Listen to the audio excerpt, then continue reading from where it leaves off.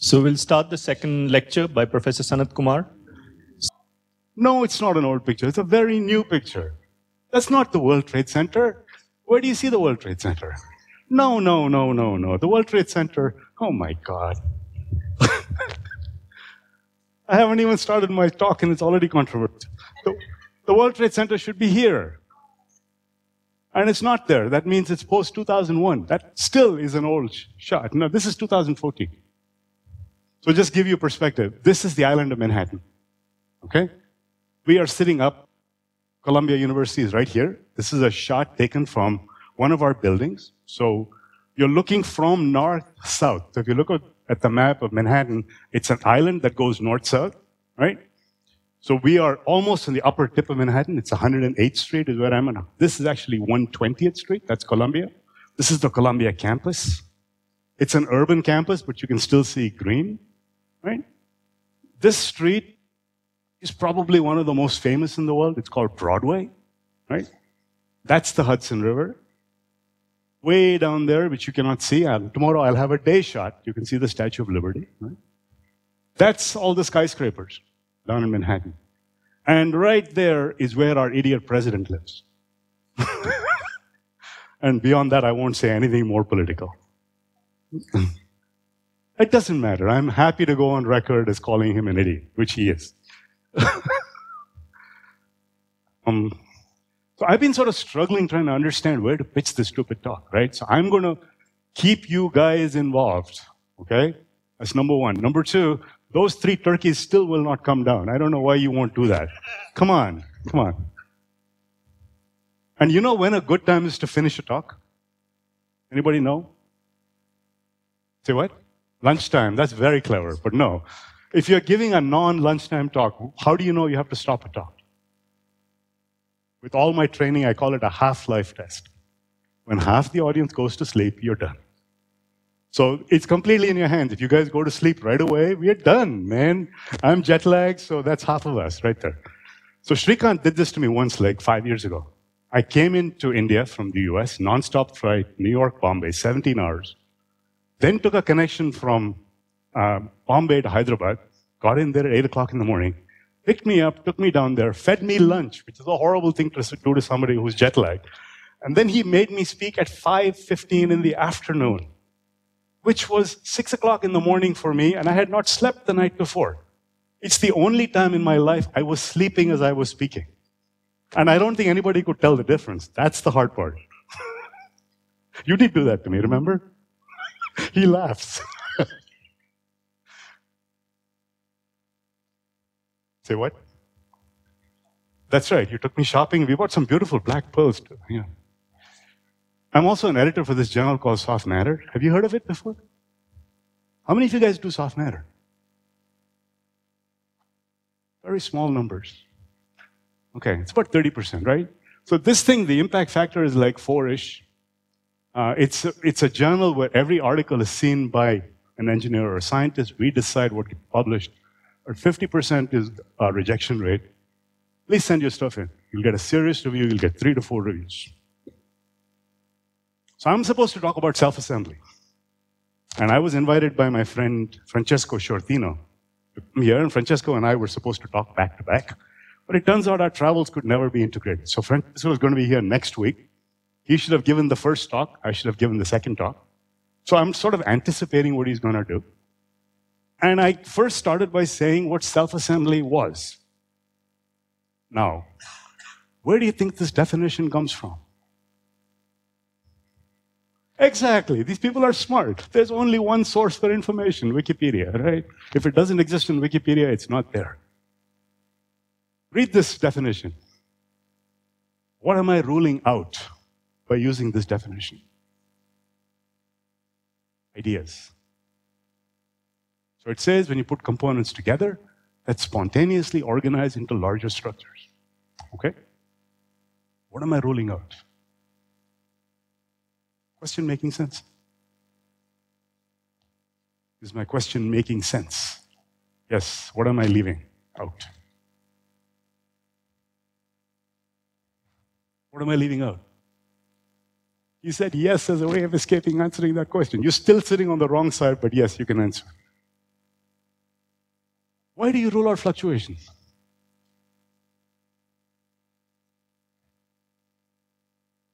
I mean, most systems are disturbed, right? I mean, you're sitting here and I'm disturbing you. You're perfectly happy. So having fluctuations is not what I'm ruling out. What else am I ruling out? Having fluctuations is normal. An equilibrium system is going to have fluctuations. Excellent. External influence. That means, like, yes, you had your hand up, right? What were you going to say? Say something. If you put your hand up, if you itch, then you're a target for me. Just remember that. I teach at 8:30 in the morning, okay? And I have a class of 50 students learning thermodynamics. They all want to sleep. So my goal is to keep you awake, right? So you itch a little bit, I'm going to pick on you. What she said was anything that doesn't have external influence, right? So things that are in a magnetic field, electric field, I'm not going to touch that. What I'm also not going to touch is something that many of you care about. That's an active system. So where you have dissipation is something that I will not touch. So I'm going to look at equilibrium assembly. I'm not going to worry about barriers. I'm going to think about things that will go to their free energy minimum as a starting point. And things like, how do you get over barriers? How do you get to a path? Will be something else that we can discuss later. Not sure we'll have time to do that, okay?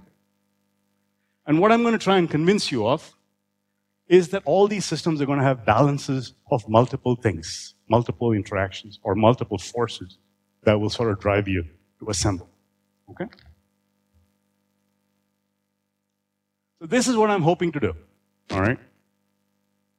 This is what Francesco is going to do. I'm going to start by introducing that topic as a way of setting up what it is I would not do. And then I'm going to these two guys. Okay? What is a surfactant? What is so special about a surfactant?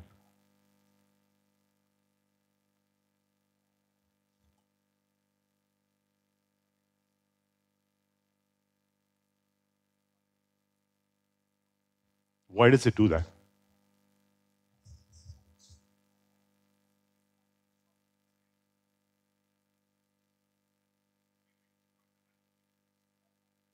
Right.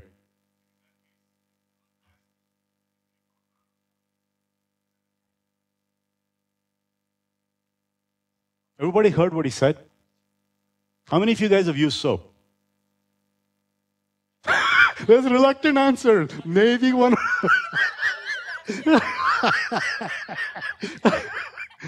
How many of you don't use soap? How does soap work, you guys? Anybody thought about this question? I ideally put this picture here. By the way, the guest house here has this horrible Mysore sandalwood soap, right? Why do I say that? My dad is 92 years old. He comes to visit me 6 months a year. He'll carry nothing with him, just his clothes, but his stupid Mysore sandalwood soap. Everywhere I go, I'm like, no, my dad's here again. How does the soap work? You seem very quiet. I got to bother you. Where are you from? UK. Okay. Tell me how soaps work.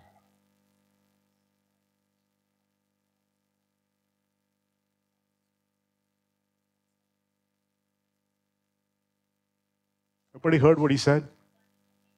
Okay, so what he said is it has two parts, right? One part that loves water, the other part that loves oil, right? So it forms some kind of a structure which exposes the water-soluble side to water, and the inside part is non-water soluble. Most of your dirt is hydrocarbon-based, right? So when you expose it, it can solubilize into the core of the micelle, or the core of the assembled structure. That's how surfactants work. The next time you shower, think about that, and actually use your soap. Okay, that'll actually do a trick on you. But this paradigm of using a surfactant or a surface active agent is going to be a recurring theme. I'm going to talk about lipids, I'm going to talk about blockopolymers, I'm going to talk about nanoparticles. This thing, lipids, how many of you have heard of this before? This term. One person, two people, 3, 4, 5, 6, 7, 8, 9, not that many. Where do you think lipids find the most use? How many of you have done biology? Again, very small numbers of people. The people who know, like the two of you back there, how do lipids work? Where are they useful in the body? Excellent. Any cell wall, any membrane that you have is comprised of lipids. And so again, you have this character of having hydrophilic and hydrophobic. You put the hydrophilic on the outside. You have a core that makes up the cell wall that's hydrophobic, and that's how lipids work out. So we will talk a lot about that. And then I'm going to talk about something that is really, really cool right now, which is this is a eukaryotic cell. It's also prokaryotic cells also do that, but this particular one is a schematic of a eukaryotic cell, which has got the cell membrane out here. This is the nucleus. But there are people finding things inside cells called organelles, which are things that do specific functions. But these organelles, some of these new ones, like for example, the stress particle somewhere in here, the stress granule here, these newer organelles people are finding do not have a cover of lipids. So these things are assembling to form structures in a cell without using lipids. So the main construct, the cell wall, the nucleus wall, is all constructed out of lipids, but there are constructs that are forming without the lipid layers as well. So we're starting to do stuff that impacts a whole variety of applications, going from biology to something trivial. I'm going to try and organize those ideas for you in my talk. I have zero clue what you guys know, okay? I'm going to pitch it at whatever level. When you start telling me you're really bored, I'll stop and go faster, okay? Is that a good plan for everybody? So I'm going to give a 5-minute introduction to what Francesco is going to do. It's going to take longer than that. So that then I can sort of tell you what I'm going to do that's different. Srikanth, you doing good? Yeah? You can work on your own stuff. I'm going to bother you periodically, but is that yours or mine?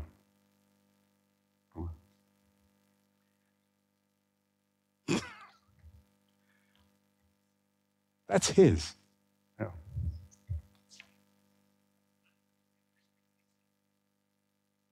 So I'm going to talk about, I told you anytime you have assembly of competing forces, right? So I'm going to start talking about competing forces. And I'm going to take something that many of you know about, okay? I'm going to take water. I'm going to start throwing salt into it. What's going to happen? It's going to dissolve, right? I'm going to throw more salt. What's going to happen?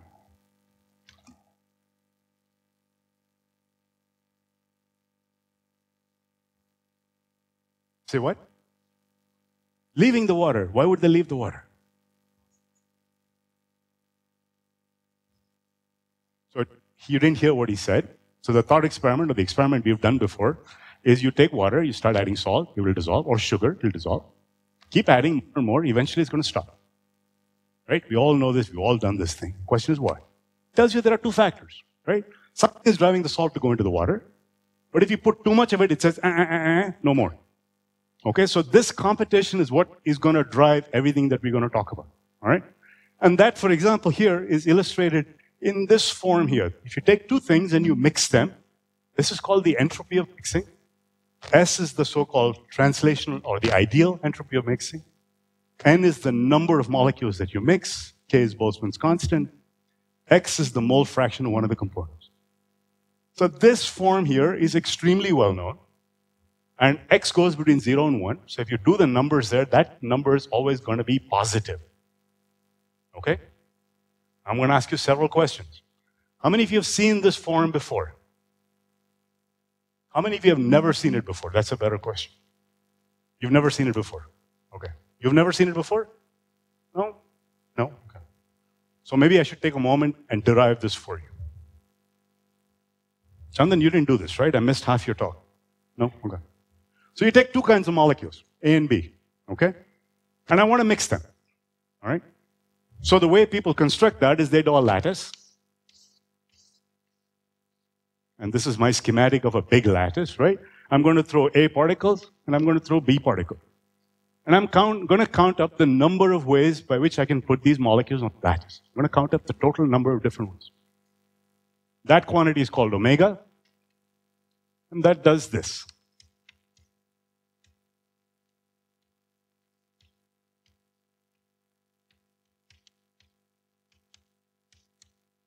Anybody having trouble seeing that?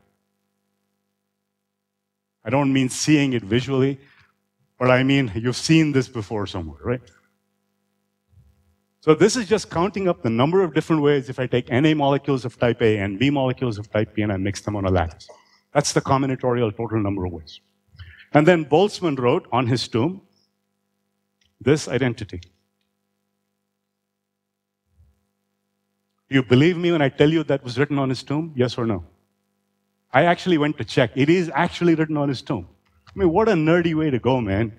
Like, I'm going to write some formula that writes E equals mc squared on my tombstone? No, thank you. I'd rather write something much more creative, like this man discovered noise. I know, but he sort of bequeathed his will, right? He committed suicide, by the way, which is so not a great story. So you have that formula K. K is the Boltzmann's constant, log omega. Use Stirling's approximation, do a bunch of math, and you get that. All right? And if you want to do that, we can do the tutorial later on. We're going to do this over and over, because that's going to become very... What is implicitly built in this model? I took A molecules, I took B molecules, I put them on a lattice. Bless you. You're going to sneeze, right? Are you coughing? What am I assuming about the molecules? Just think physically. I've taken these molecules, put them on a lattice, I calculated the entropy of mixing. Now I want you to think, what have I said about, what are the assumptions I've made in doing this derivation? I have to be able to tell A or B, otherwise there's no... Correct. And that's the denominator. Perfect. Yes, you cannot tell the A molecules apart, you cannot tell the B molecules apart, but you can tell A and B apart, right? What else can you say?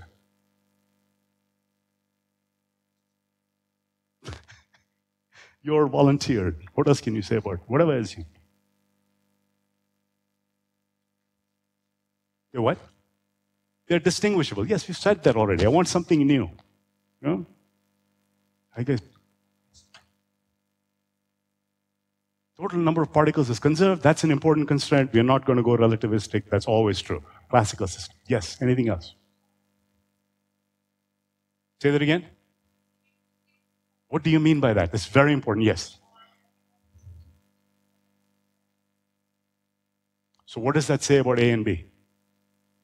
Say it's simpler. You said they can replace each other, but there's a simpler way of saying what you just said.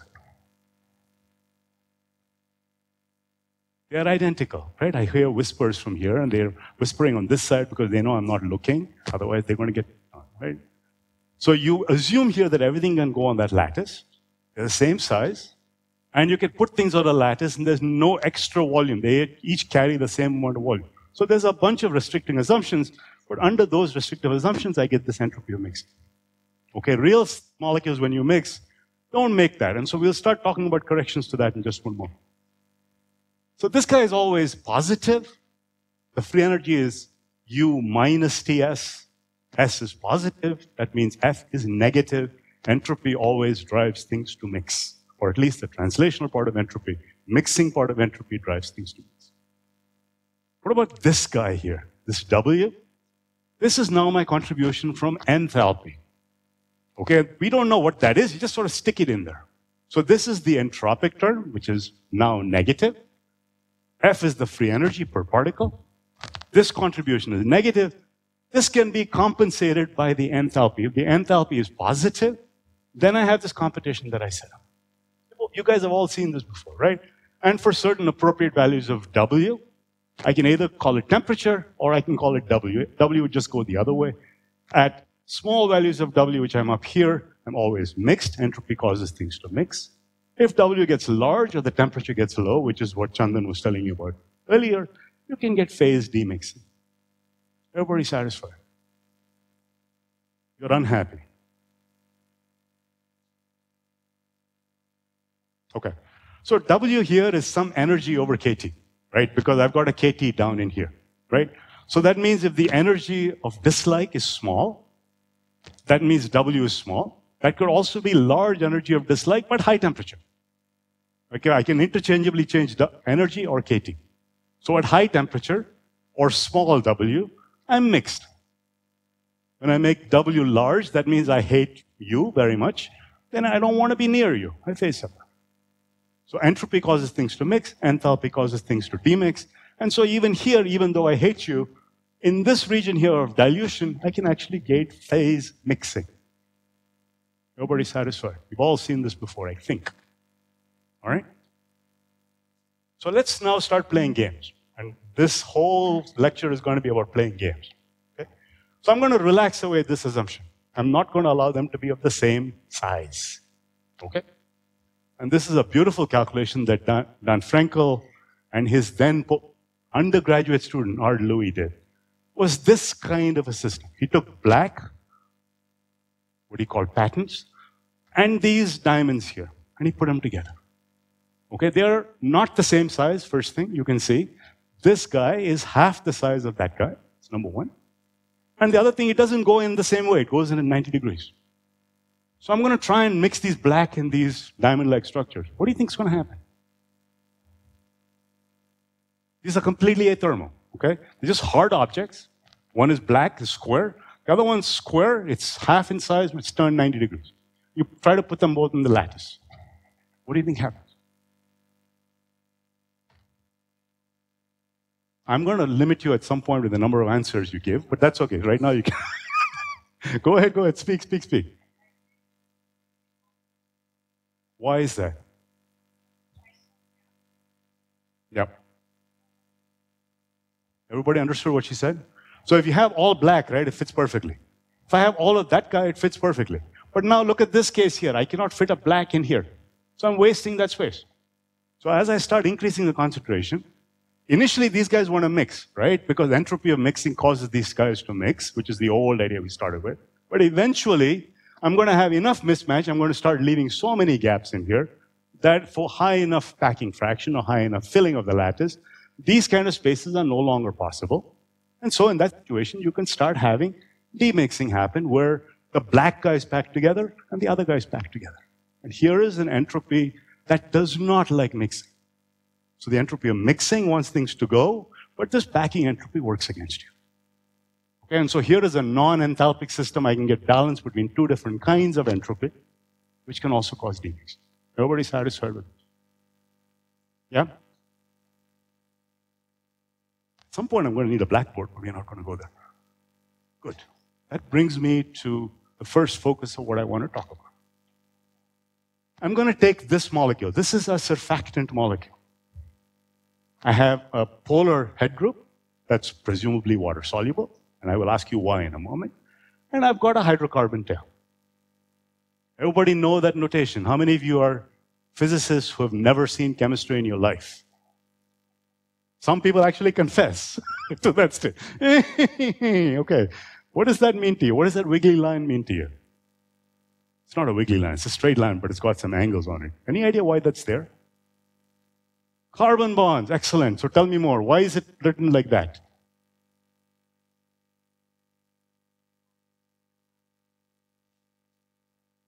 See, you're waving at me now. I don't know what you're talking about. Where is the carbon atom? Okay, at the joint. There's a carbon here. Okay. And then why do I have this line at this particular angle? Perfect. So the idea is when you take carbons, right? What's the valency for carbon? Anybody remember? 4. Everybody remembers that, right? 4. So 4 bonds have to come out of a carbon. So the idea with carbon is you do that. That angle is known.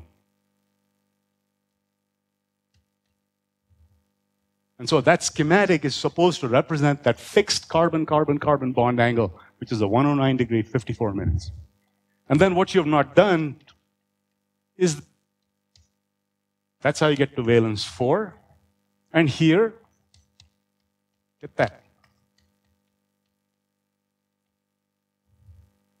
So that will line up there for you non-knowledgeable physicists, right? And that's almost an oxymoron, isn't it? Sorry, I have to take my digs here, you know. So this is a shorthand representation for CH2 groups strung out together. And this might be a C8 here. It's a very classical surfactant. Why is this guy water soluble? Anybody know? I said it's water soluble. You all said, yeah, that makes good sense, right? Why is it water soluble?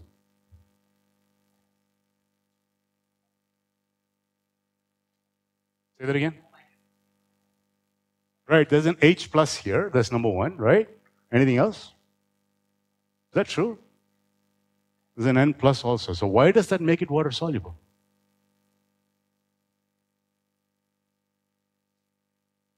Water is a polar solvent. It's got partial charges in the oxygen and hydrogen. When it sees these partial charges or charges floating around here, it loves it.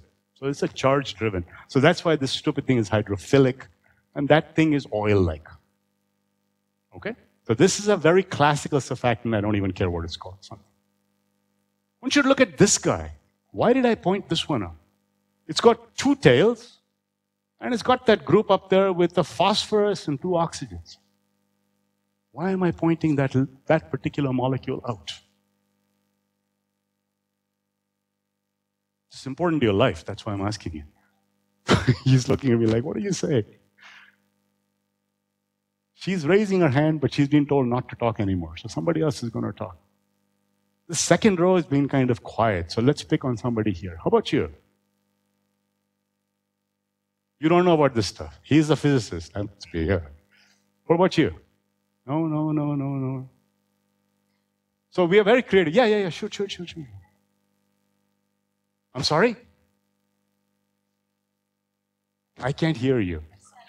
Cell membranes are made of these. Thank you. I'm getting old and deaf and blind and yeah. Cell membranes are made of these, so these are called phospholipids. Phospholipid. Okay? This is a hydrophilic head group, hydrophobic tails.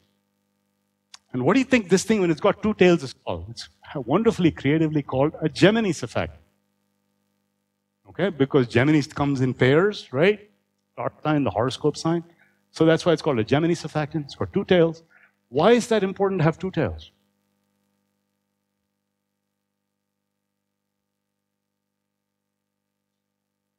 Don't know. He took all this drama to put his hand up and say, I don't know.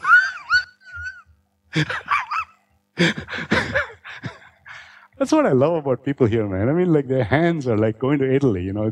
I forget. Indians are so expressive, right? Anybody know why a Gemini surfactant is important?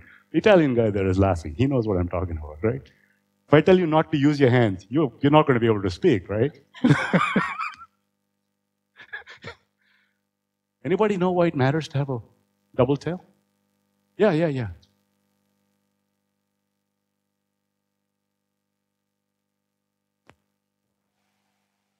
So why is that important? Good. So the way you think about it is, if I take a single tail, if the tail is long and the head is small, that means the head group is tiny, the tail is very big, right? So they don't have the same cross-sectional area. If you put it at a surface, the surface will bend. Okay? By having a double-tailed surfactant, you're making the molecule more rigid. It will not bend, and that's why you can form membranes which are flat. And that's how you can form vesicles, which is a flat membrane folding back on itself on a very large length scale.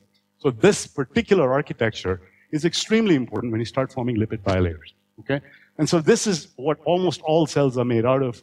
It's an extraordinarily important construct. We're going to talk about that. So I want you to go back, think about this class of problems. You know, here we had shapes of different kinds being mixed together on a lattice. And I want you to think about this guy that I'm going to argue is going to start forming structures. So the idea is you take this molecule, for example, or that one, dissolve it in water. At low concentration, entropy wins, it mixes. But then you know the hydrophilic groups love water, the hydrophobic groups hate water. You start increasing the surfactant concentration. At some concentration, spontaneously it'll form structures like that, or like that, or like that. Where the hydrophilic groups come together, exposed to water, the hydrophobic groups hide, and that process is called self-assembly, micellization, whatever. Okay, that's what we're going to talk about today. But to start understanding this phenomenon, I'm going to say many more topics have to be considered relative to mixing of small molecules. And I'm going to ask you to think about what those factors are. So we already talked about translation entropy. We talked about the fact that the hydrophils and the hydrophobes hate each other. Hydrophils loves water. Hydrophobe hates water. What else can you think about that is different from the small molecules?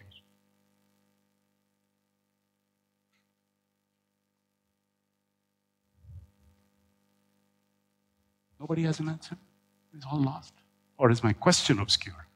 She is like really going, answer. I know you want to answer. No, she doesn't know the answer.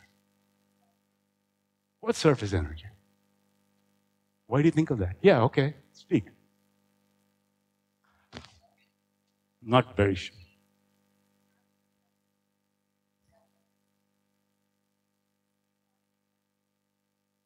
So think about this molecule, right? The first thing you'll notice, the hydrophilic and the hydrophobic groups are connected. That means I hate you, but I have to be with you. You know what that's called? It's called marriage. You think he's joking, it's the truth, right? So you have to account for the fact that these two guys have to be bonded with each other for as long as they choose to. That's a very important thing that differentiates you from sugar and water. Sugar and water, they don't like each other, they can go away, live in different houses. If you're connected, you have to stay together. So that connectivity is very, very, very important. That's a big difference, right? What else can you think of? You have paraffin wax. What's paraffin wax made out of?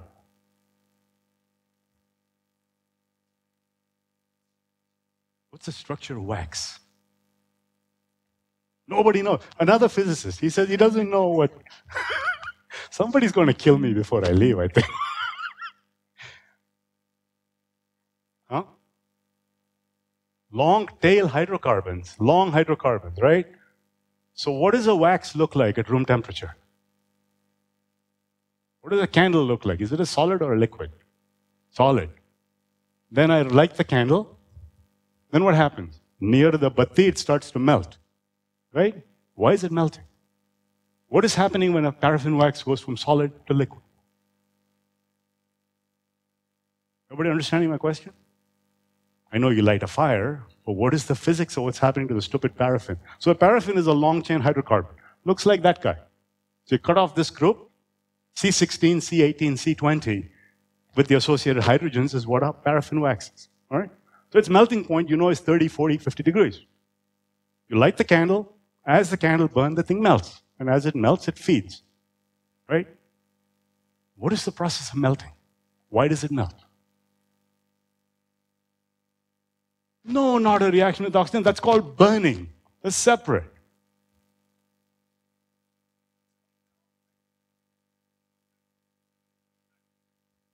So he said a lot of words that he doesn't understand. He said in the solid, they're all entangled. And then when they melt, they disentangle. Is that true? What is the solid form of paraffin? Say what? Amorphous solid. How many of you think paraffin solid is an amorphous solid? What kind of solid is it?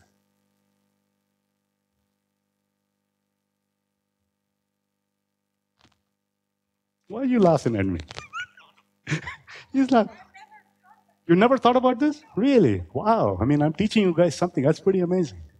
You can teach new tricks to old dogs. That's the one lesson. I can say that at my age, nobody's older than I am.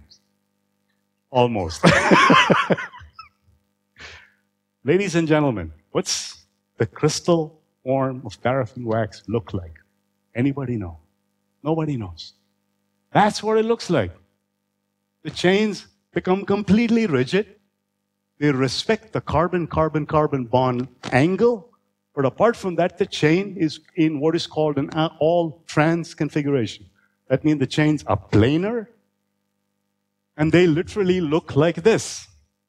Why is that important? I can bring another chain, put it parallel to it, and it can stack perfectly. And because it's completely ordered, I maximize van der Waals interactions, and this crystal structure, therefore, is totally, totally ordered. It's an FCC. It turns out either to be an FCC or it can be what's called, what is that structure called? Where you have, it's a unit cell where the outside 4 chains are going up this way, the inside one is twisted 90 degrees. And I forget what that's called. It's a herringbone-like structure, but it's a perfectly ordered structure. Okay? So in the crystal state, and that's also, how many of you like chocolate? What happens when you take your chocolate and keep it in your hand for half an hour? It melts, right? One time I was taking a flight back, and my daughter and I were flying together, and she went to business class, left me in economy. Then she came and gave me a chocolate, very nicely, right, to make up for the fact that I was in economy. I put it in my pocket and went to sleep. Guess what happened? I woke up with my whole shirt full of chocolate. What happened to the chocolate? It melted. What is the process of melting involved? So in the crystal, I told you the chains are completely planar, they're completely parallel, but then it went from there, about 30 degrees, it melts. What gives? Yes, yes. Don't raise your hand, just answer. Tell me how it can become disordered. Yes. Good, and then what happens? He's waving his hands. You're Italian, clearly. Yes, finish. So he said, you go above this temperature, they melt. That means they go further apart. Right? We all agree. And then what happens?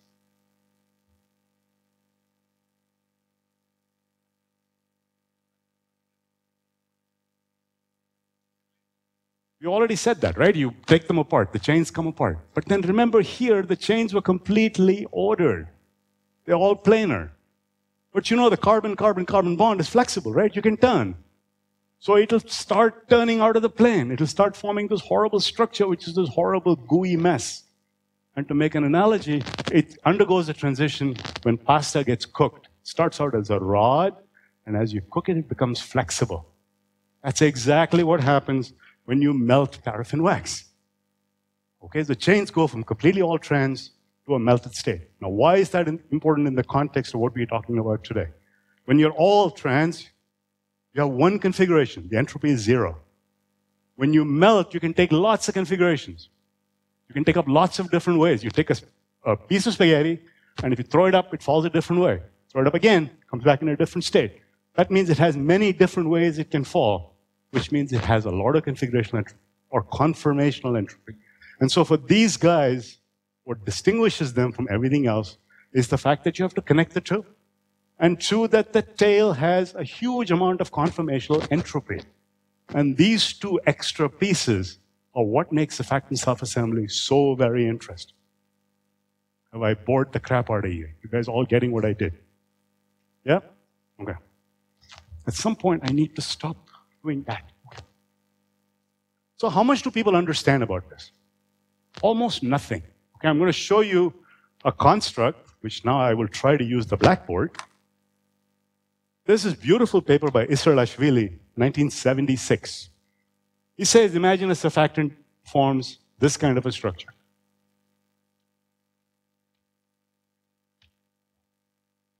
The heads are hydrophilic, the tails are hydrophobic. Okay? And he says, if I now draw, call this my hydrocarbon shell. Okay? The radius is r. The volume of that shell is 4/3 pi. I divide that by the volume per tail. What's this give me? So r is only the tail's radius. 4/3 pi r cube is the volume of the tails. V is the volume per tail. What does that ratio give you? This is not rocket science. Did I lose you, Bulbul? You're following along. You know, come. Les student. Number of tails. Excellent. But it's also called the aggregation number of the surfactant. All right? I can also say that this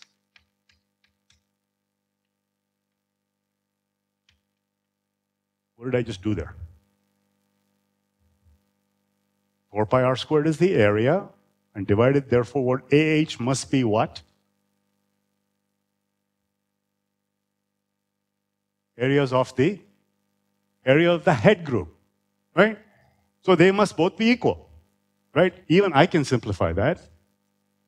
You get this.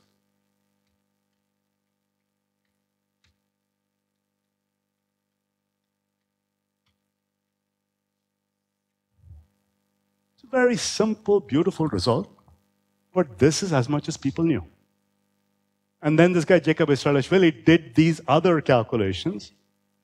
And looking at that, do you know what those other structures stand for? When I get 1/2 and 1. So for a sphere, I get 1/3. So these molecules form a sphere. Then that ratio of the volume of the tail, the area of the head group, the size of the micelle, that ratio is 1/3. If it's 1, what kind of structure do you think it forms?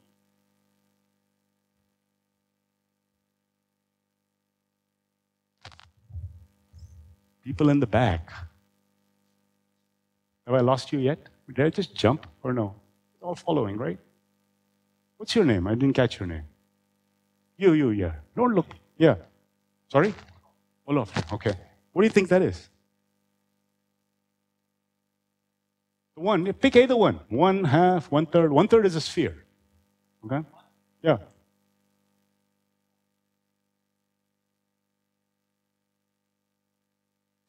He's doing all these symbols with his hands, man. Speak.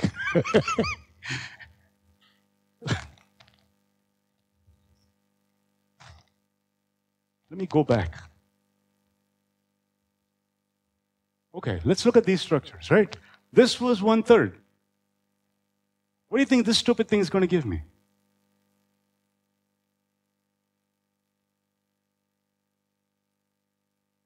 How did you guess that? How did you guess that? He's turning Italian on me now. He's like, ugh. So think about this, right? If it's a planar structure, right? So then I have this. The tails are here, the heads are here, right? Let me pick some random cross-section, call it delta. So then the volume occupied will be delta squared times the L of the tail, or the R of the tail. This is the volume, divided by the volume of the tail, volume per tail. That would be the coordination number. And that should be delta squared over A head. If you simplify that, you will get R tail AH over VT equals 1. So for a planar structure, you get 1. And that means for a cylinder, you should get 1/2. So this idea of packing parameters is now completely understood. It's totally empirical, but that's how people think about this problem. If you go talk to people, they'll tell you, for packing, you start here. There's some packing parameters that tells you where you go from spheres to cylinders to lamellae, and then as you make the packing parameter larger, everything inverts. People know this empirically, but there is no science in it. Yes?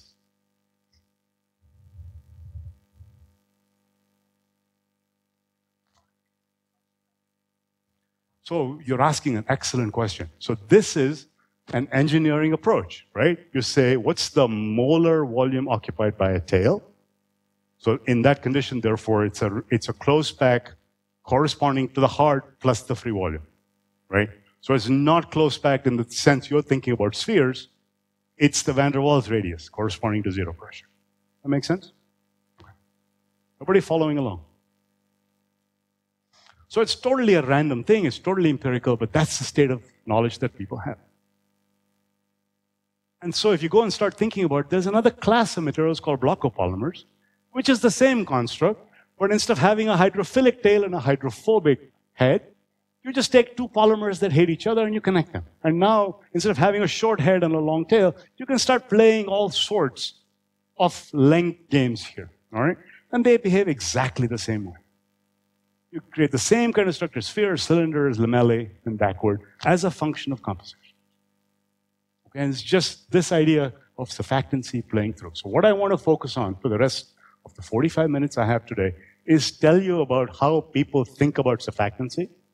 And at the end of this lecture, what I'm going to end up telling you is what it doesn't account for all the molecular theories is the conformational entropy of the chains. So tomorrow's lecture then will start focusing on conformational entropy. Everybody understanding the roadmap. So we're going to start, I've given you sort of a macroscopic idea based on this packing parameter. I'm going to start introducing molecular theories for surfactants. And I'm going to tell you before I start, this theory goes back to 1976. It's very illustrative, but it tells you why you must account for entropy properly. And then tomorrow's lecture will do that entropy calculation. Everybody, yes. This ratio here empirically is what people find to be the packing parameters that distinguish different structures. So they calculate it to be a third to get spheres, but in fact, experimentally, people find it's 0.13.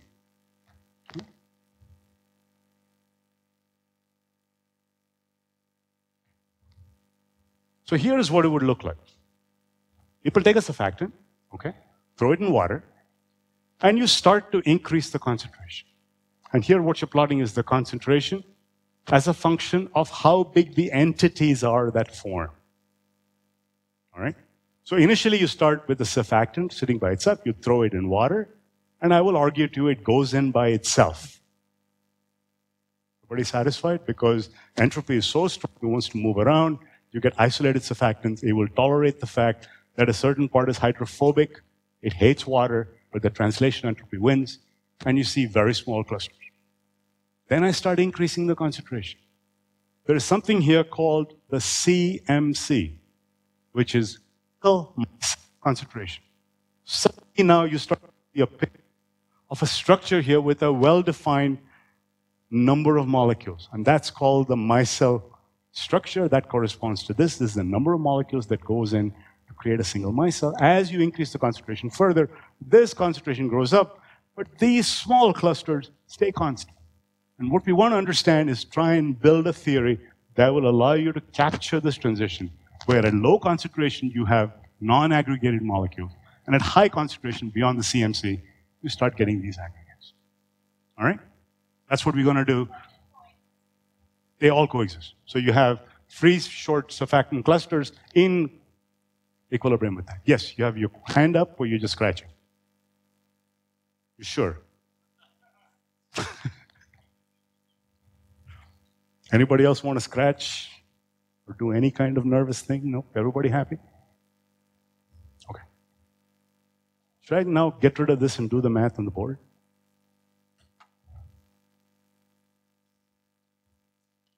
So I'm going to do the following.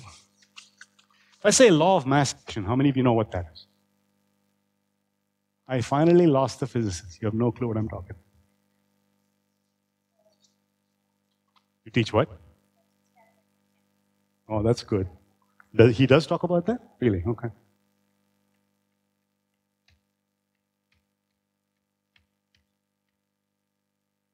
What am I doing here? Very simple reaction. Two A molecules come together to form A2. Why am I doing that? I'm going to model this surfactant clustering as though it's a chemical reaction. Okay? So I'm just going to consider one simple equilibrium reaction. And I want to know, if this reaction goes to equilibrium, how do I characterize that? Anybody know how a reaction going to equilibrium can be characterized? Say that again. Equilibrium constant. Who's saying that? Okay. How did you come up with that?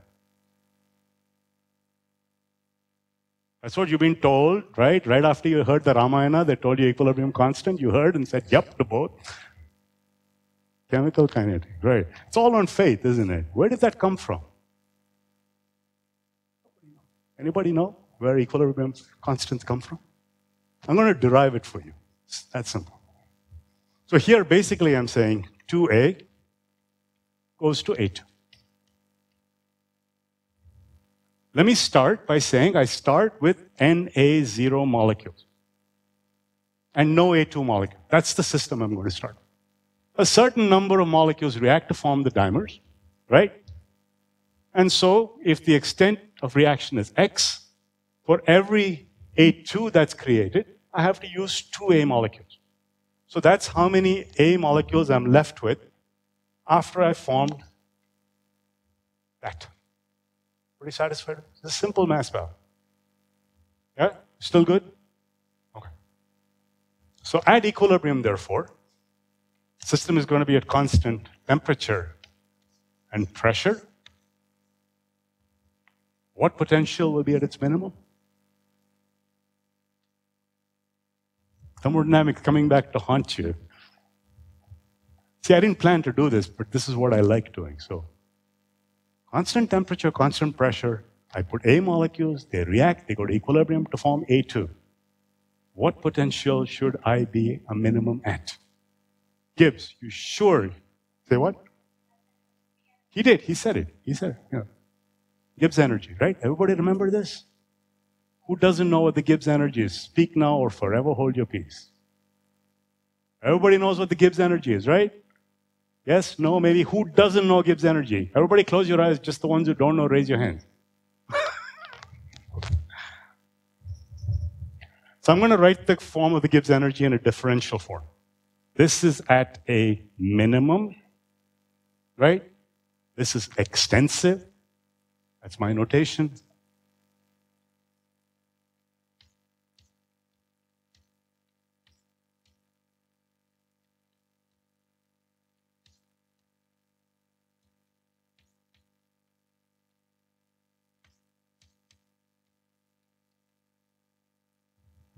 Everybody satisfied with this?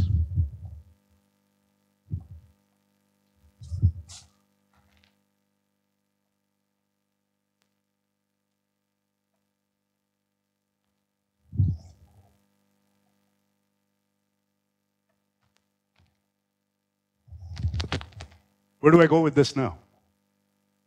So I wrote the form for the Gibbs energy. It's extensive. BGE is entropy, dt, volume, dp, chemical potential of A, DNA, chemical potential of A2, DNA2. All right? It's constant temperature, constant pressure. What does that mean for me? First two terms are zero.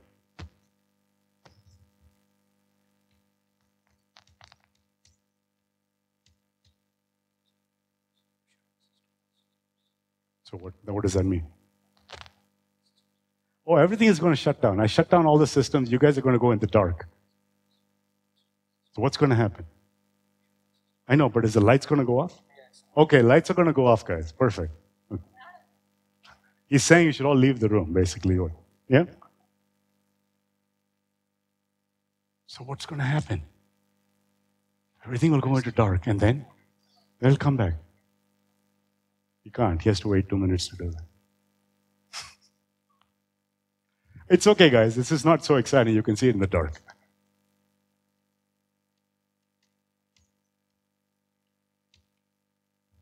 Okay? Hasn't done anything. I haven't made any progress, right? What do I do now? Are DNA and DNA2 connected in any way? Say what? Conservation. So remember here, Na is this guy, right? So DNA will give me this. Yeah? And the other guy will give me this.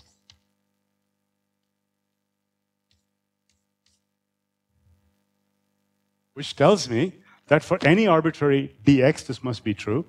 So this gives me the most important relationship that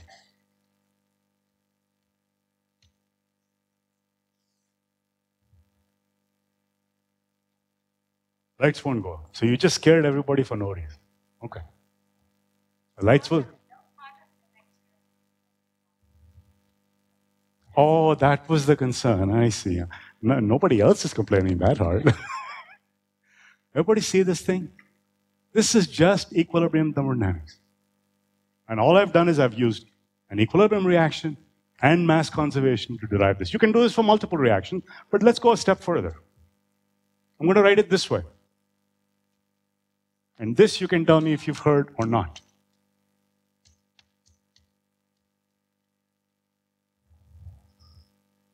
Where did that come from?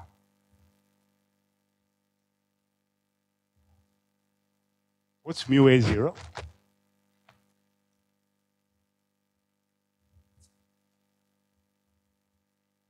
If I set xa to 1, that term will be 0.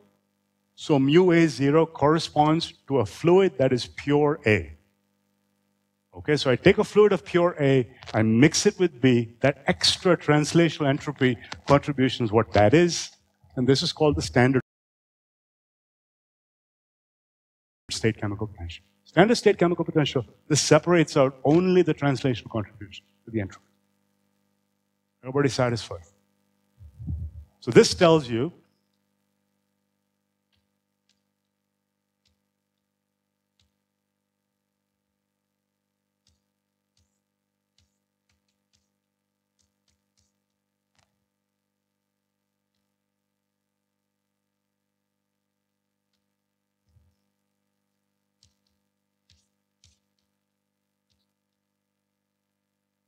yeah? Or I can reorganize that, and I will get this final expression.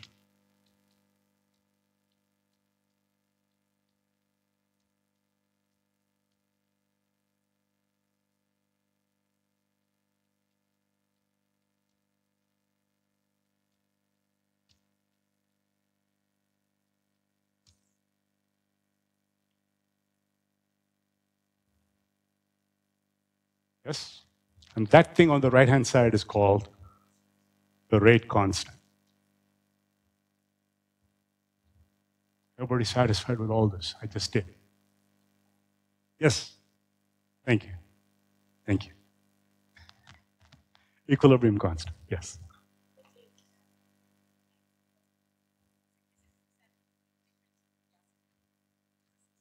Perfect. I didn't want to bring fugacity into it. No.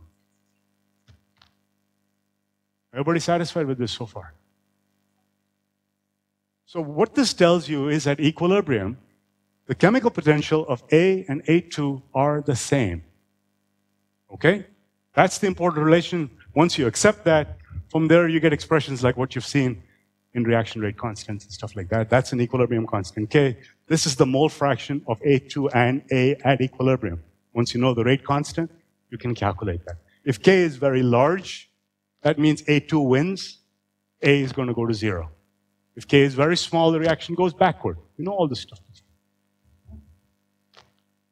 So now let's think about the micelle problem. And what is my Lakshman Rekha here that I shouldn't be crossing? This one? But you said don't go beyond this, right? Okay.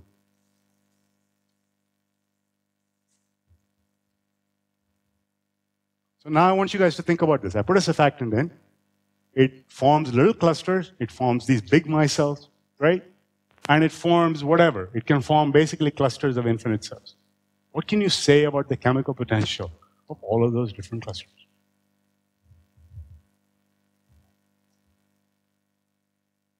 This color is kind of leaving a big imprint here, but we shall see. Everybody understanding the scope of what I'm trying to do?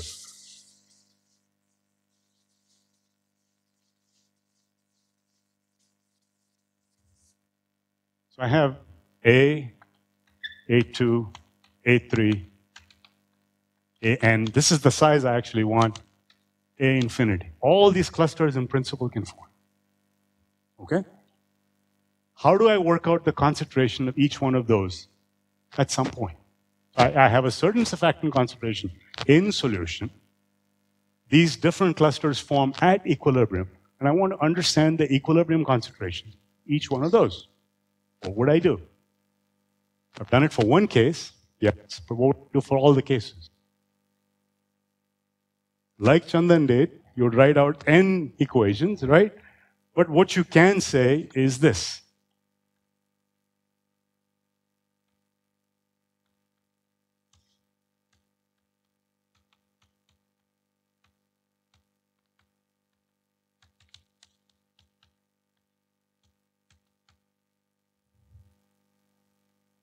And so on. Everybody following what I just did? Why did I put those ratios out front?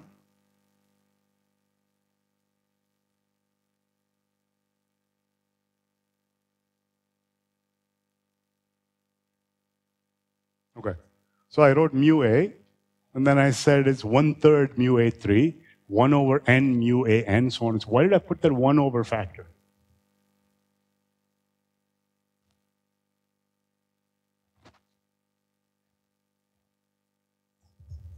Say what?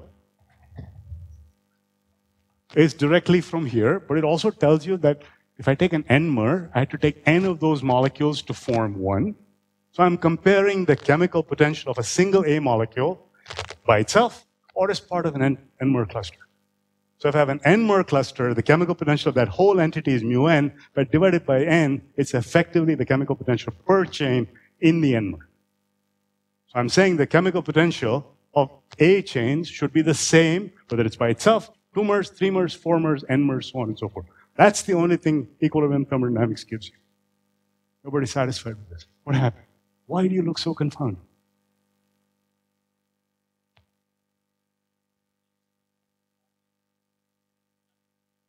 Correct.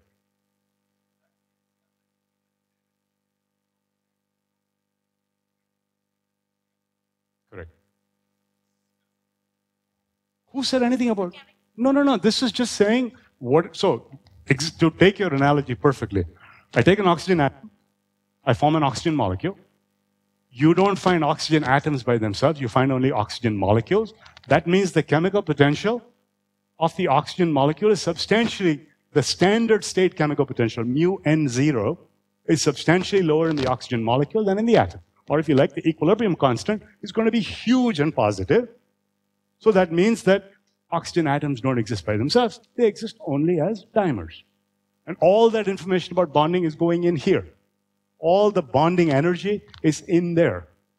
This is only talking about translation entropy. All the energetics are there. You following? So here, when the micelles come together, molecules come together, they shield the hydrophobic parts. They gain energetics by doing that. And that goes into the standard state chemical potential. Yes? Everybody understand his question and my answer? Did you follow his question? But you understood my answer. How many of you heard the question? He said, if you take oxygen atoms, right, they don't want to exist by themselves. They form molecules, but they form molecules because the bonding energy is very favorable. Where is all that built in? How is that compared to this situation? And my point was, when they bond together, this number is going to be so large that this K is going to become so big that it's going to drive the atoms to form molecules. That tells you all the energetics of binding goes into the definition of that equilibrium constant, or if you like, the standard state chemical potential. And that left-hand side basically tells you how the compositions work out. So if a molecule wants to form a micelle, that equilibrium constant should be big, because that's what's driving things to go. You following along? Okay. Okay. Very, very. Everybody understand what she said? So mu A has got two parts to it. One has got the energetics, which is all in mu A naught.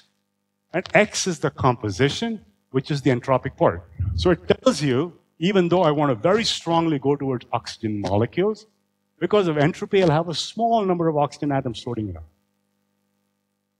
You guys still confused? Did that help? Or did I confuse them more? Bulbul? Huh? Okay, thank you. What would I... Yes. Yes. It's the other way around, right? It has to be very much smaller. So if this is very much smaller than that, this quantity is negative. Negative is positive, exponential goes. So how many of you guys understand chemical potential? Nobody understands chemical potential? Seriously? Seriously?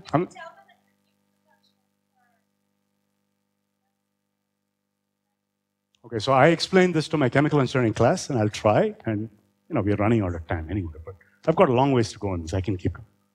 So let's do the following thing.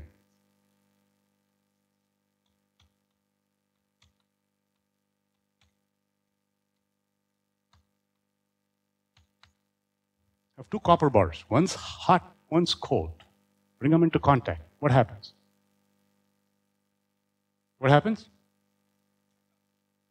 Thermal equilibrium, right? Heat flows till such a point that temperatures become equal. Yes? What is that?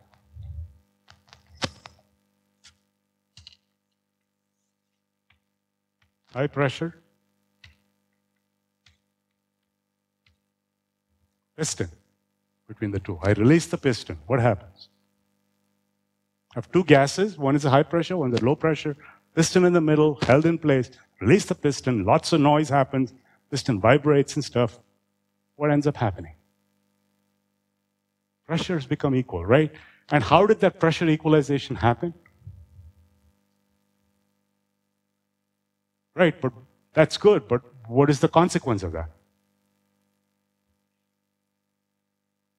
Yeah, correct. But how did that tell you to be the same pressure as I am? See, you're very calm, you're relaxed. I'm high energy, I'm high pressure.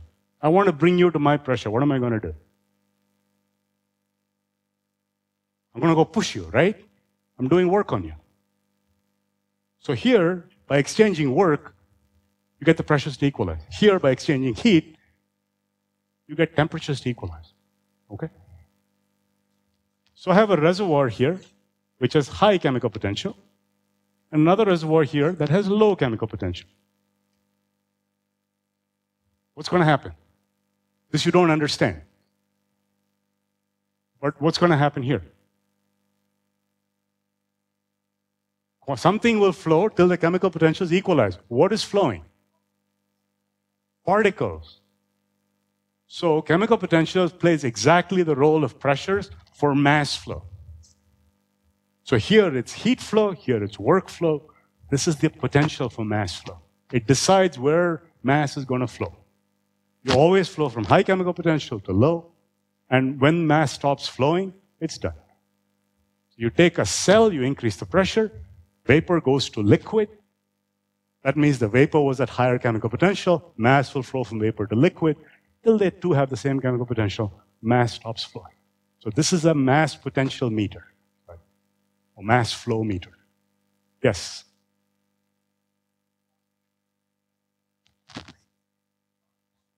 Correct.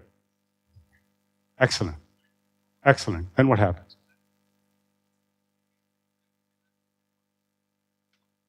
At some limit, that's called an ideal solution, right? If you know non-ideality, then chemical potential is exactly equal to concentration, which was that expression I wrote somewhere, right? So I write mu A is mu A 0 plus RT log X, right? So here, if it's the same solution, I have one high concentration, one low, the standard states are the same. The chemical potential depends only on concentration. And then it will keep flowing till the concentration is equalized, the chemical potential is equal. That's it. Very good example. Nobody satisfied. Did that help, or is it the same fog? Okay. Yes. Excellent. Correct. Correct. Correct. So what gives? What the hell are you talking about? What you say? See, everybody heard his question? He says, going from gas to liquid, gas is high entropy state, liquid is low entropy state. What the hell is going on? You're full of it, right? Am I accurate? Something along those lines. What do you think he's missing, guys? See, he took this conference title too seriously. He thinks thinks all is entropy. Is that true? No, I did not. I first started out by saying energetics, and then I said entropy matters. So what gives, guys? Oh, no, please don't do this to me. Here, entropy of the universe. I mean, this is like saying everything is on the head of Rama or something, right? It doesn't mean anything. Yeah, sure. Guys, answer his question. He says gas is high entropy, liquid is low entropy. It's same temperature. Why would you go from gas to liquid? Professors are... No, hold on. We'll get... Professors, please don't help them. Let these guys struggle. It's lunchtime. They have to stay awake. They have to earn their keep. Yes? What balance? So what is different between the two states? Granted, the gas is at high entropy, liquid is at low entropy. What is low in the liquid? What's more favorable in the liquid?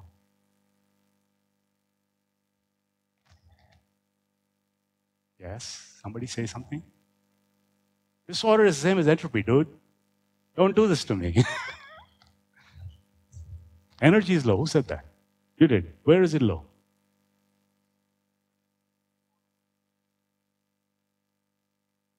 Yes. That's right. So if you listen to Chandan, he told you that in the liquid, they're sitting at the potential energy minimum. Remember, the free energy is U minus Ts. U is more favorable in a liquid. S is more favorable in the gas state. And so the balance is energy versus entropy, which is what I told you in the beginning. Everything is a matter of balance, right? So when you go from gas to liquid, you're trading entropy for energy.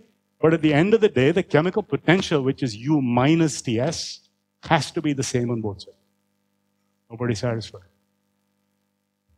Okay, so let's go back to this wonderful problem. I am not sure how far I'm going to get, but let's do the molecular theory for surfactancy. So I'm just going to take the A-mer in equilibrium with the N-mer. And N can be any general number that I want.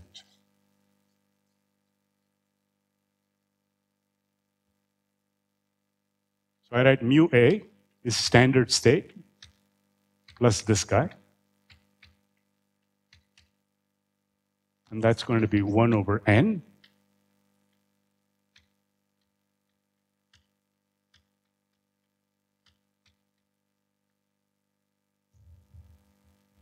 Okay, this is just molecular thermodynamics. I can simplify this, and I will get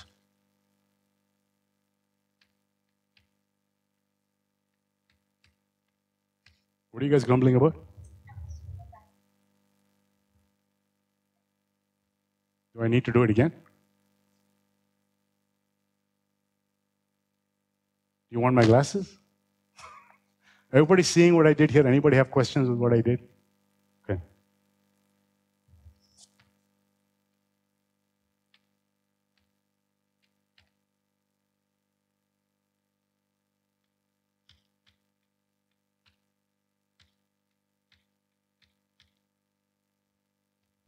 Everybody satisfied with this? I think this is correct.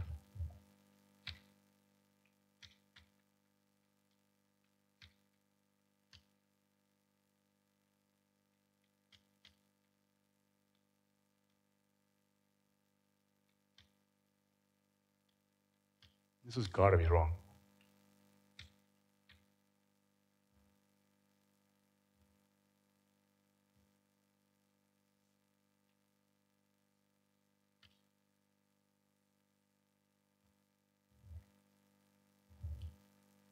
Everybody satisfied with this? No, XA is the mole fraction of single mers, and XN is the mole fraction of n mers, right? How many molecules are in an n mer? N, right? So what is the mole fraction of molecules in the n mer? So this is the mole fraction of n mers. What is the mole fraction of molecules that are in the n mer? Everybody understanding my question? No? So imagine I have 0.1 mole fraction or 0.01 mole fraction of 100 mers. What is the mole fraction of molecules that are in the 100 mers? I lost you? Question make sense? No. Okay. So what is Xn, you guys? It's the number of n mers divided by the total number of mers in the species, right? So total number of 1 mers, 2 mers, 3 mers, 4 mers, right? Each of those mers, even though they have 4 chains, for example, per mer, count as only 1. And n mer, even though it has n molecules, counts as only 1. But if I go back and think about what fraction of the molecules are in n mers, I have to remember each of those has got n. This is what Chandan was doing with his mass balance constraint, right? So if you want to count the number of molecules, that's approximately then n xa to the power of n. And this quantity I'll call e to the plus alpha. And to distinguish this, I will call this Wn. So this is the number of mers, number of surfactant molecules, or the fraction of surfactant molecules that are in n mers. And this quantity here is the equilibrium constant that I will just call e to the alpha. So the general molecular theory, which has done nothing yet, results in the following thing. It tells you that the fraction of surfactant molecules in an n mer is approximately equals n xa to the power of n e to the minus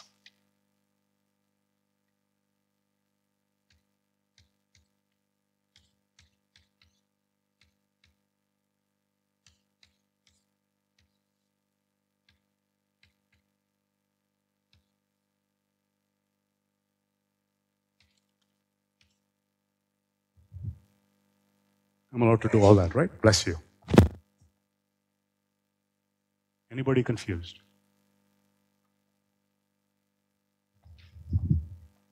So this is the chemical potential per molecule in that entity. That's what you're doing.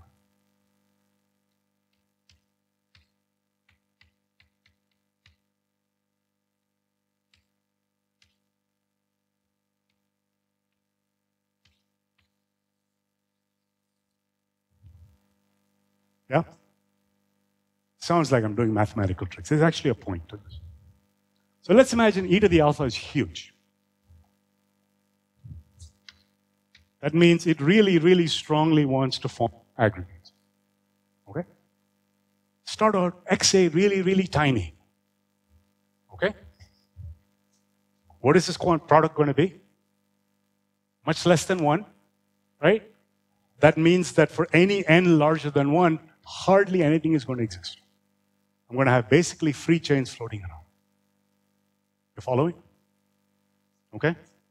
I'm going to start increasing concentration. Eventually, if XA becomes larger than e to the minus alpha, what happens? If I start increasing concentration, and let's say I make the concentration larger than that, what happens to that product in the bracket? It's greater than 1. Let's imagine n is 100. What happens to the fraction of molecules that are in the big clusters? Explodes, right? So what does that tell you? It's a catastrophe. It tells you if I increase the concentration to larger than a certain number, these bigger clusters start to explode. Can I satisfy mass balance by doing that?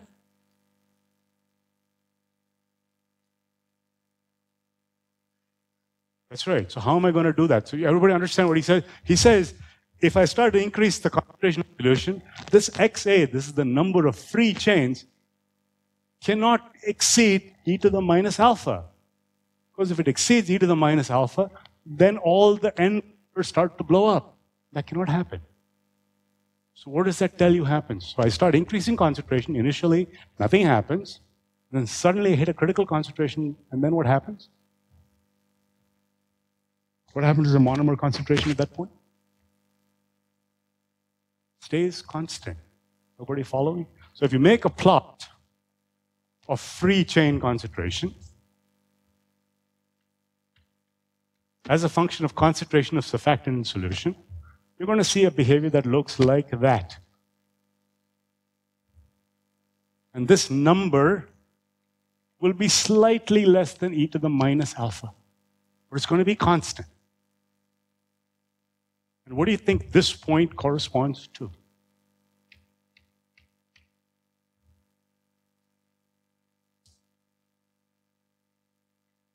Yes. A lot of whispering. I think people are getting tired. CMC or something like that. Engineers love acronyms, right? Critical micelle concentration.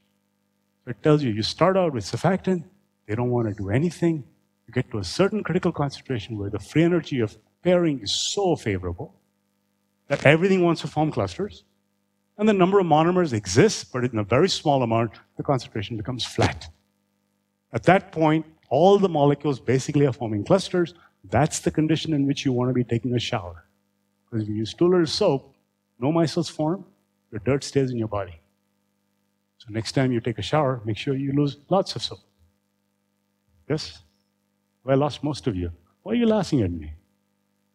I'm an engineer, man.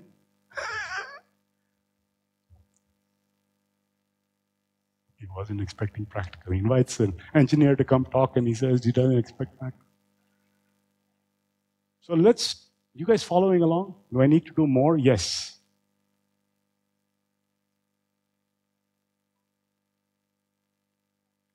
Exactly, and that's all given by this equation.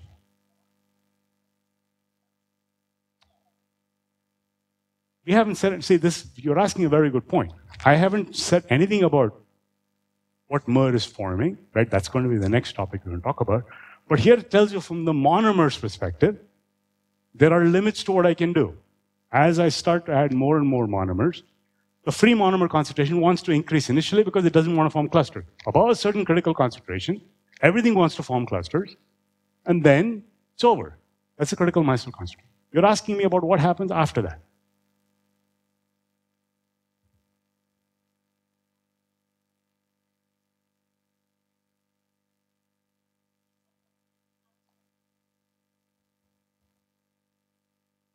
The way I defined alpha is mu n0 over n minus mu a0. So it doesn't matter. It should be independent of n is what you're going to assume. Yeah? Is that the confusion? So he asked an important question. What kind of entities form? I mean, he's saying larger clusters form, but when he looked at those pictures, it was this beautiful spherical thing which seemed like it had a well-defined aggregation number, right? So I want to talk about that aggregation number and what decides what that aggregation number is. And so the perspective Israelashvili took was a purely energetic perspective. And I am not going to get done with that today, I don't think, with the time I have. But it's going to tell you, you basically get garbage. All right? So let's think, he took a completely energetic perspective. And he said, let's imagine you form structures like that. Okay, so he's saying, I am imagining a structure that's a linear rod. And we know surfactants form all kinds of structures. They form spheres, they form cylinders, they form lamellae. So I'm going to think about cylinders, that's a one-dimensional rod-like structure.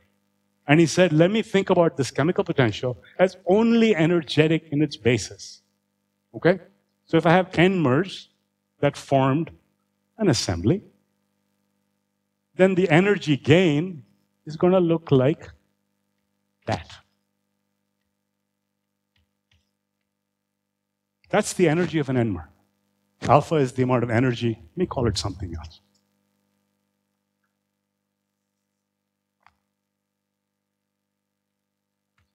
Oh, epsilon's even better.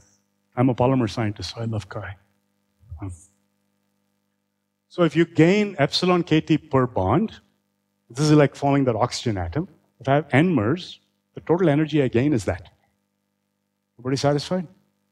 So what Israelashvili wrote was this.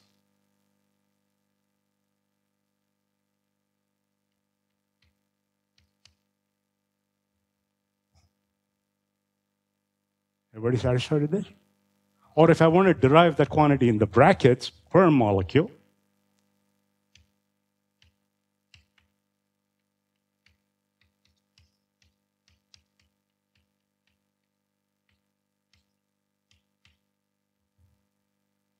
yeah?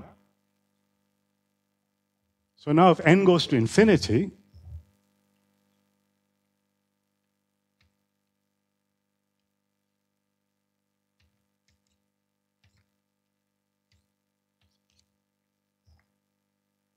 okay? So instead of calling this, I'm just going to call this a prime. From now on, I'm going to call this guy mu n0 prime. Just to remind myself I'm doing all that operation, okay? So basically, at the end of the day, what you can show yourself is mu n prime equals mu infinity prime plus this.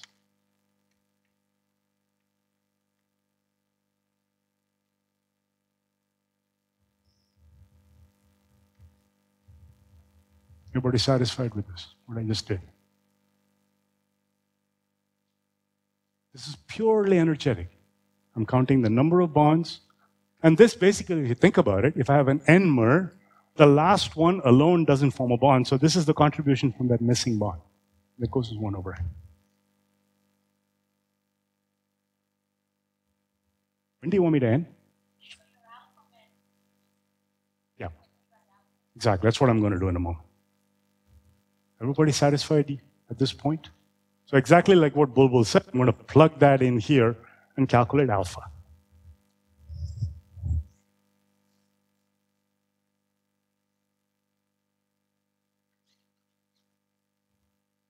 I plug this in here. Alpha was defined to be mu n prime minus mu 1 prime.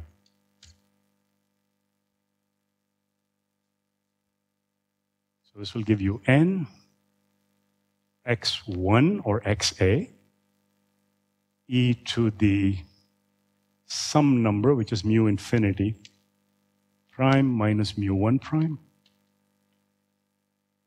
So let's do this math over, and then we'll end here. I'll come back and talk about this next time. So alpha is defined that way, which is going to be mu infinity prime plus epsilon kt over n minus mu infinity prime minus epsilon kt, like that. So this will give you epsilon kt 1 minus 1 over n is what's going to go in here. So you will write Wn is going to be n x1 e to the epsilon kt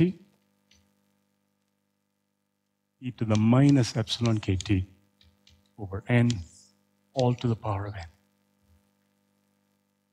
And what we're going to do next time when we come back is use this to calculate what the critical micelle size is going to be.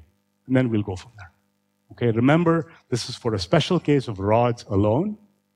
And we'll calculate the critical concentration of the critical size that it formed, which is the question that was asked. So it tells you go from a monomer to a well-defined N-mer. You're going to find that well-defined N-mer, and then go from there. Yes? Where? I have a KT problem. Oh yeah, you know why, right? Because I have KT there, it cancels out. Epsilon is a non-dimensional energy, right? Because I said the energy is epsilon KT, right? So that cancels out with the KT, I'm just left with that. Am I okay?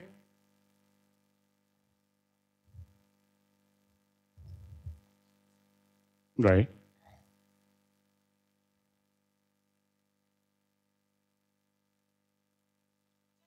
No, you're right. I'm making a mistake. I'll come back, clean it up. There should be no KT anywhere because it should be independent of KT. It should be a dimensionless number.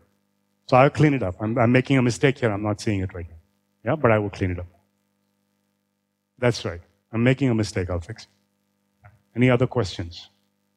But you guys saw the prescription. I used mass balance, mass action, derived an equilibrium constant, assumed things were purely energetic, assumed the structure form rods. I'm now trying to figure out the mole fraction of surfactants that are in the different entities. I've derived a general expression. And I come back next time, I'm going to calculate the one quantity which I get the maximum, which will be the aggregate size. And we want to figure out if that aggregate size is well-defined, how big it is. And those are going to be questions we'll do next time. Okay? And then eventually I'll try and show you why entropy matters. We haven't done that yet. You have a question, guys? Yes. You're still stuck up on the KT thing. I'll clean it up, man. Just leave it alone. Here, want a chalk? Okay.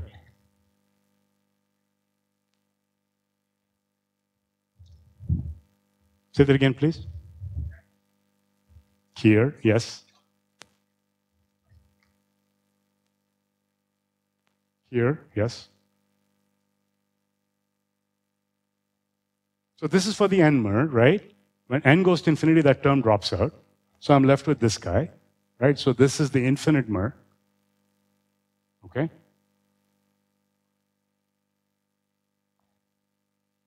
Oh, because it's going to be scaled by the number of molecules in that entity, right? So to be formally correct, this is the chemical potential per surfactant molecule in that infinite mer.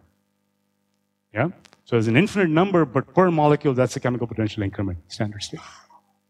Yes?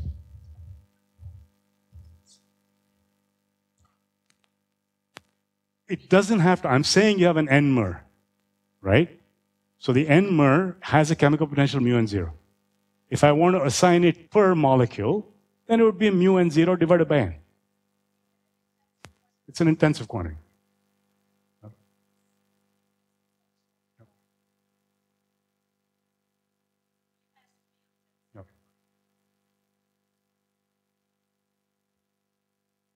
The monomers, yes, but not in the number of entities. Yes. You guys all good? I've lost about half of you. Let's go to lunch. We'll do it again tomorrow.